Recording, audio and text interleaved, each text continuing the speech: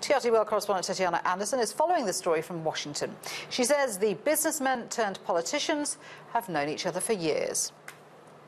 U.S. President Donald Trump and Argentinian President Mauricio Macri have known each other for decades. It's a relationship that started through their fathers. President Trump even talked about that relationship in his well-known book called The Art of the Deal, where he wrote of the father and son team, quote, what they lacked was practical experience, especially in New York City, where it's so difficult to do any sort of real estate development.